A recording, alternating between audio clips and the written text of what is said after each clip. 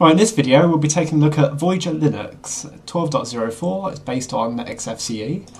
Now I wasn't sure what to think of when I first heard about this distribution, because one of the early things I read about it was it has a lot of wallpapers in it. Wow, got a lot of wallpapers in my picture folder, so. But, nah. Why was that ever said? Because what we have here is something quite well set up for XFCE, because they've kind of gone for the Ubuntu look here. We've got the orange and black. Got some nice easy to use features here. So got the Synapse searcher, so a bit like the Unity searcher. But I suppose a great feature is all the Conky control here. It doesn't always work that well though. It doesn't actually save the settings though. Or not that I know it does anyway. So I'm not that much of an expert on Conky. Let's just scroll down and we'll put in Conky Ubuntu. Doesn't that look nice? So there's also loads of other bits they've done here. So they've put a nice icon set, got some nice mouse cursors along the bottom. It's a different sort of panel there with the words instead of the icons.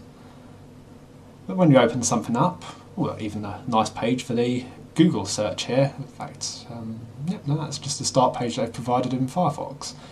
You see everything up there is in icon form. So they've taken a few features there from Ubuntu but put it all into XFCE. So let's take a bit more of a look at it. So along the top here, as I mentioned earlier, we've got the Synapse launcher. Let's just pop something in here, so Solitaire. There you are, AOR Solitaire. And it opens up easy enough.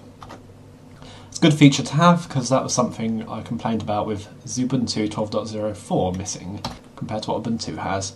Anyway, further along we have this French radio station player, email and chat menu, volume control, network, time and calendar, and shutdown menu.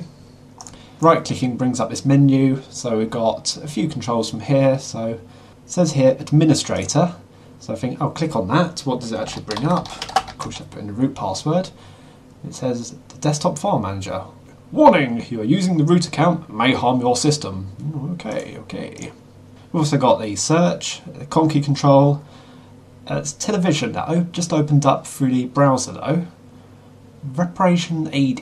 Okay, now you can see there's still some French words in here, but if you click on it, it's like this repair aid, I believe is what that means. Sorry, my French is no good. Bonjour, merci, and that's about all I know. Anyway, we've also got this test security, and well, we've got the desktop settings, and as with XFCE, you've got the applications here. This bottom panel, you can also browse through the files. Well, I think you're supposed to be able to, because I clicked on it and it went straight back.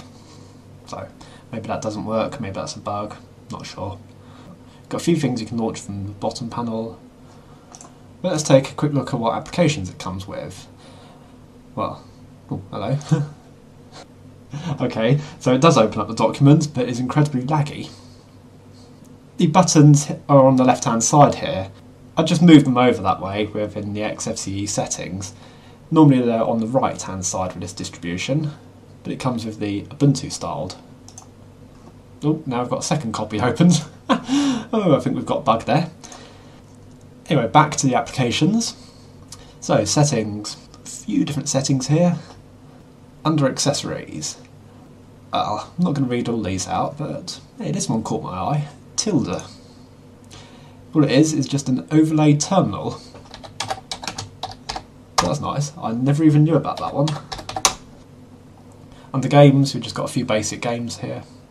Under graphics, so we've got the Ristoretto image viewer, GFUM, photo organizer, GIMP, that's GIMP version 2.6, Darktable, I'm not sure what that one is, organise and develop images from digital cameras. Sadly I don't have any images on here, so I can't try it. So I've got document viewer, comic book reader, and simple scan. Under internet, so it's Firefox only, there's no other browsers. Hot. Lightweight Twitter client. Okay. Pigeon, Instant Messenger, it's compatible with a few other different types of messenger as it shows there. Thunderbird email, transmission for downloading torrent files, and the XChat, IRC.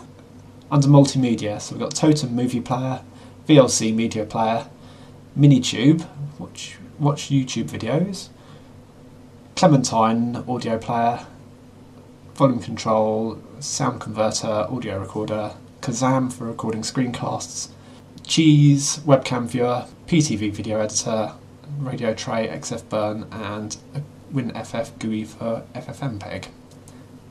Let's go try out Minitube. Pop in my name.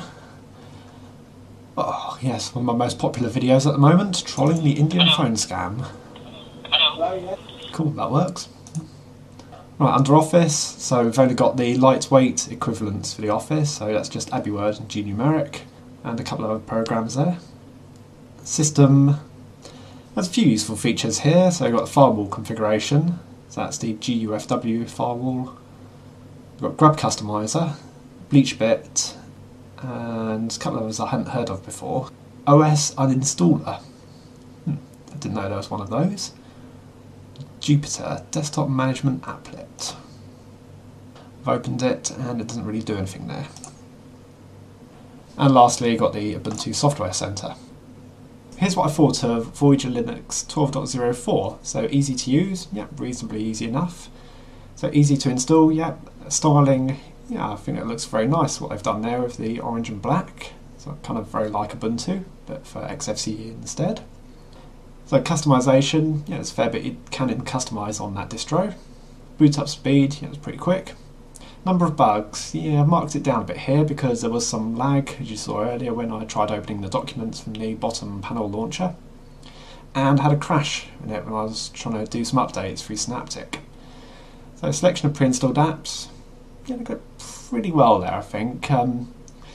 They were missing out some of the restricted extras. They had about half of them installed, but they didn't have like Flash on there, and there's a couple other things, I've forgotten what they were now. Number of apps available. They've added some extra repositories, but it's not really enough for me to give it top marks though. And you've got the 32 and 64-bit versions. So the good points, yeah, it's a very nicely styled XFCE distro that's very good for older or lighter weight systems. Bad points, did spot a few words in French that hadn't been translated across to other languages.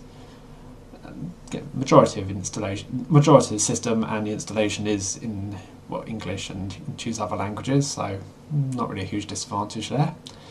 And the Conky settings, well, although they're very easy to change for that Conky settings manager, they don't hold the settings between reboots.